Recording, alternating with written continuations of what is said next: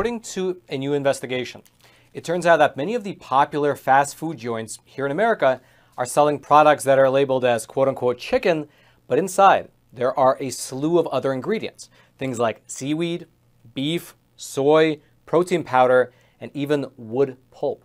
Furthermore, this investigation found that in some of these fast food restaurants, their so-called chicken products were comprised of only 60% meat, with the other 40% being things like additives, preservatives, and other different proteins.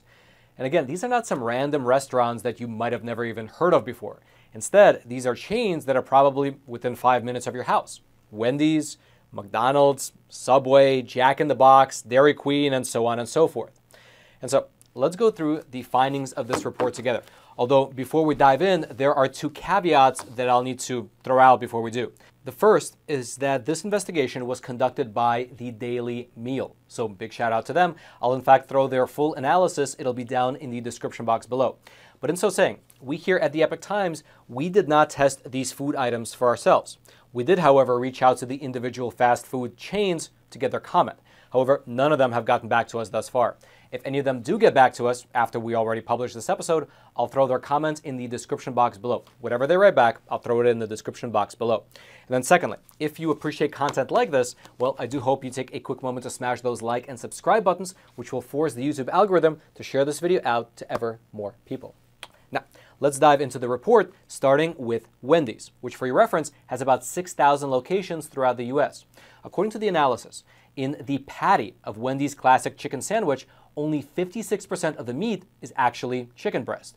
The other 44% is a mixture of water, wheat flour, starch, different types of acids, spices, as well as flavoring powders. It also includes some other things like fully refined soybean oil, a raising agent to give it more bulk, as well as some other unusual ingredients like dehydrated chicken powder and smoke flavoring. Now, things like spices and flavorings are to be expected, but the fact that this report says that they comprise about 44% of the actual chicken patty, well, that is surprising to say the least.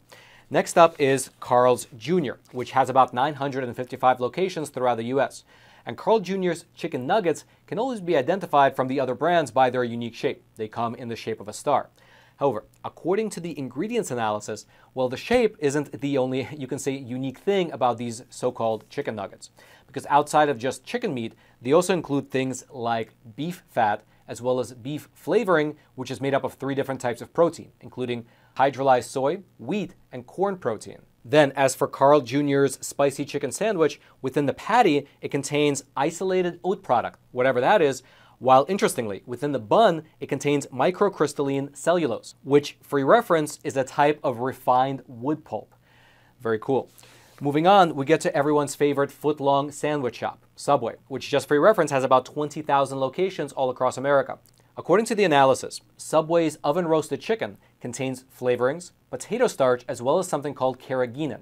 Now, carrageenan is a chemical which is technically safe to eat, and it's made from parts of different red seaweeds. It doesn't really contain any nutritional value, and instead it's just used to thicken the food.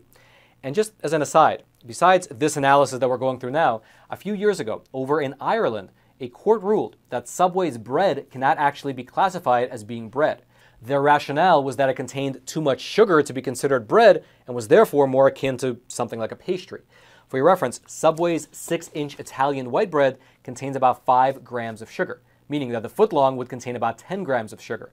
That is about 5 times what can legally be defined as bread over in Ireland. Now, of course, the US has different laws, and quite frankly, maybe because of those laws, we have a more unhealthy population. Regardless of that, though, getting back to this list, the next fast food joint on the list is Jack in the Box, with about 2,100 locations across the US. On their menu, they have quite a few different chicken-based offerings, including chicken tenders as well as chicken nuggets.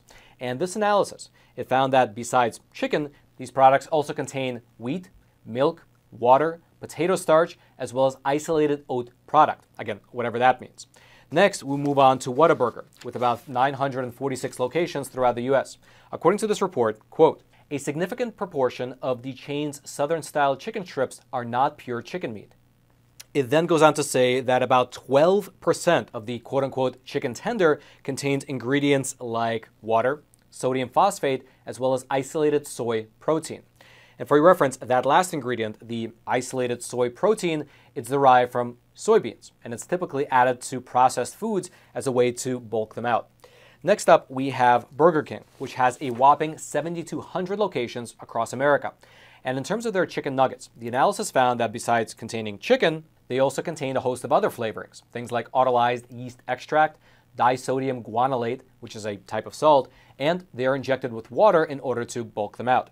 Next up is Domino's Pizza, with about 6,700 locations across the US.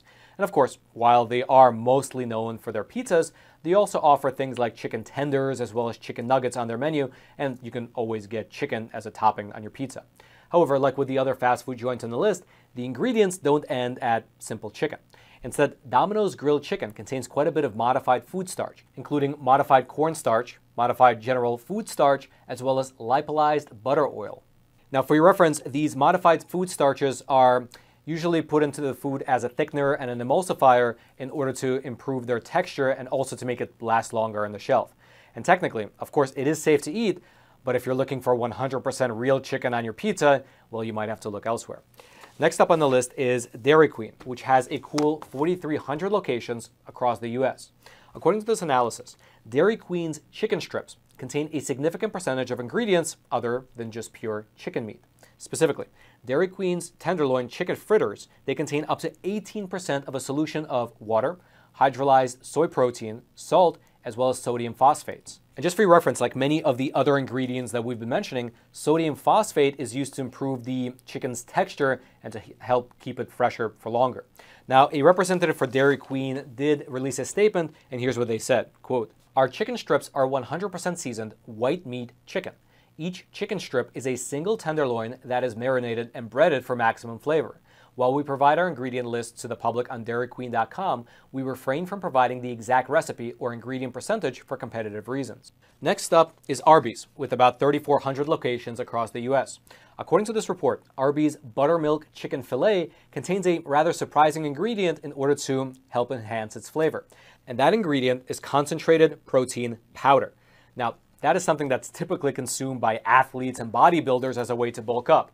But in this case, it's a way for the food to gain some extra texture and, as always, to last longer on the shelf. Next up, we have White Castle with about 345 locations across the US. And the first thing you might notice about White Castle's chicken offering is that it doesn't quite look like other chicken products. Instead, the White Castle chicken rings, they look like onion rings, but made out of chicken, which is the first indication that perhaps there's something else inside of there besides 100% chicken. And indeed, the analysis found that these chicken rings contain, for one, carrageenan, the red seaweed extract that's used for bulking, as well as, funny enough, powdered cooked chicken, in order to, I can only guess, give it a more chicken-like flavor. Next up on the list is Del Taco, with about 600 locations across America.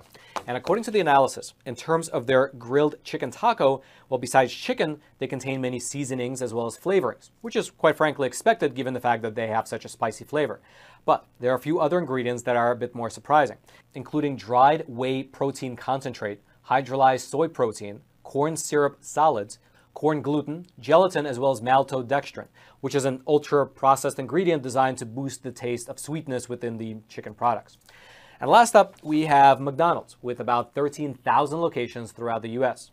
And according to the report, besides containing white boneless chicken, well, the iconic Chicken McNugget, well, it contains several different types of flour, starch, a range of different vegetable oils, different flavorings and spices, lemon juice solids, dextrose, which is in there for sweetness, corn flour, yeast extract, as well as a fairly significant amount of salt. And so, there you have it. Fast food chains across the nation are selling products labeled as chicken, but inside there are a slew of other additives, preservatives, and other types of proteins in order to bulk the food up, keep the cost low, have it last on the shelf for longer, and give it a richer texture in your mouth.